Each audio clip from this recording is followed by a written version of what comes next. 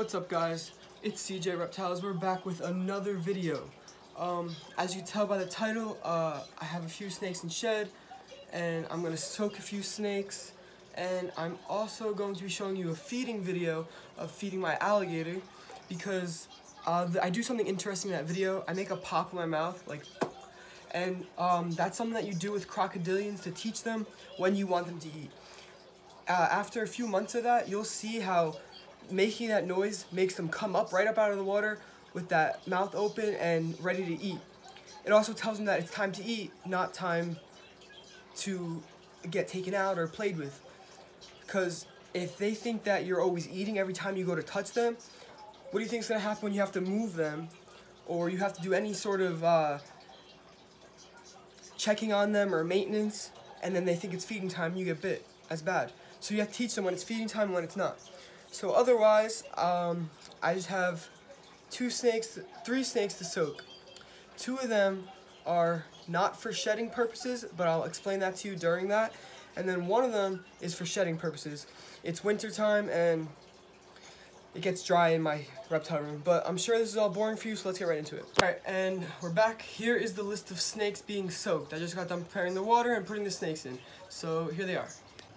First up, we have a normal ball python who just had a rough shed. Next up, we have my gaboon viper, young. Sorry, it's pretty foggy, but I'll take better video when I take them out. Now, with Bitis species, which is like rhino viper, gaboon viper, puff adder, that's Bitis. With the Bitis species, they hold their poop as long as possible. They like to have leverage when they strike. Sounds crazy, but they're pretty smart. They keep their poop as leverage for striking forward to keep some of themselves on the ground.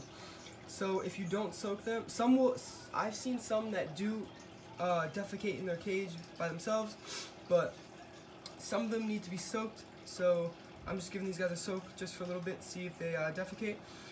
And next is my rhino. Now this is a double purpose. This snake has a little bit of stuck shed on its head from when I got it, and also the same reason as the defecation purpose, just like I mentioned. So we're gonna see how that goes, and that's that. I'll show you guys when I take them all out and how everything went. Now until then, I will feed my Gila monster a raw quail egg. So hopefully you guys enjoy that, and here it is. Alright guys, here's the Gila monster. Worrying about defending itself against me more than is the egg, but we're gonna change that. Here you go. It's an egg. Oh, there you go.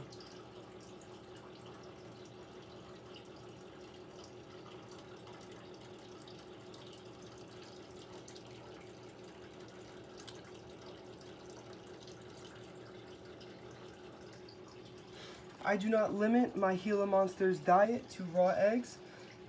This is a treat. They need, at this size, a baby, they need 2 pinkies or fuzzies, well, 2 basically appropriate sized rodents twice a week. With this, I supplement this once a week or once every 2 weeks. And as they get bigger, they can be fed once a week, sometimes once every 2 weeks, so on and so forth. But right now, he gets an egg. I don't use you can use chicken eggs, I suppose, but I do not use chicken eggs because the chance of salmonella is way less with these quail eggs. So just a small quail egg. You can find them anywhere at your local supermarket, and these guys love them. So he'll just proceed to whip this up.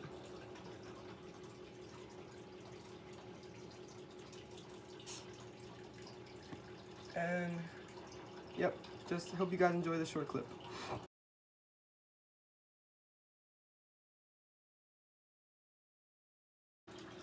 Alright, so I'm getting stuff out of soak right now. I'm going to start with the ball python.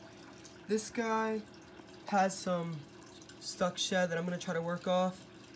And I would love to do this on camera, but I don't have something to set my camera up. So I'm going to do as much as I can off camera, and then I'll just finish the rest.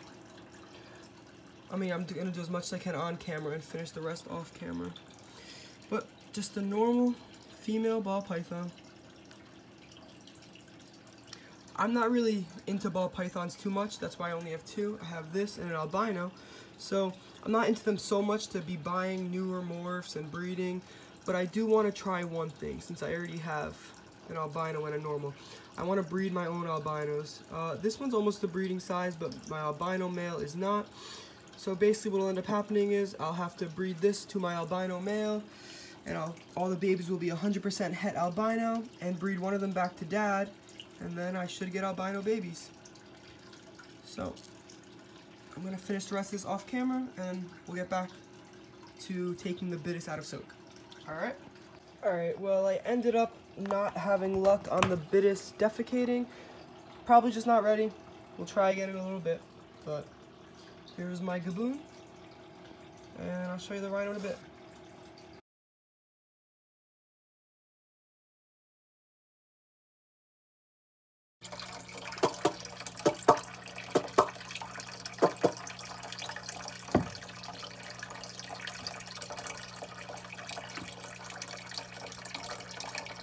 See, this is the American alligator, and I make that noise so it knows that when it hears that noise, it's time to feed. That's good for when it gets bigger. It knows to come up out of the water when it's time to eat. I make that noise, it hears it, and it comes up to eat. And I will keep doing that to train it, so whenever it hears that noise, it knows it's time to eat. And if you notice, after it's done eating, it puts its head up and out of the water to swallow it. Crocodilians cannot swallow their food under the water because water will rush in. That is why they have that valve in the back of their mouth to keep water out while they're underwater. But to swallow food and open that valve, they need to be out of the water.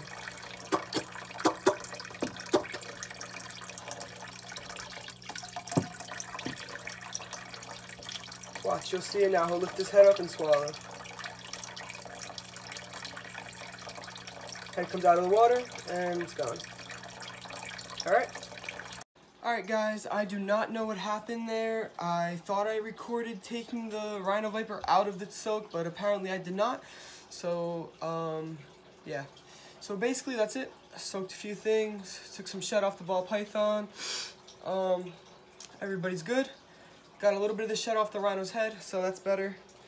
So yeah, so basically stay tuned for more videos. I'm gonna be uploading hopefully tomorrow or the day after. I have something to talk about.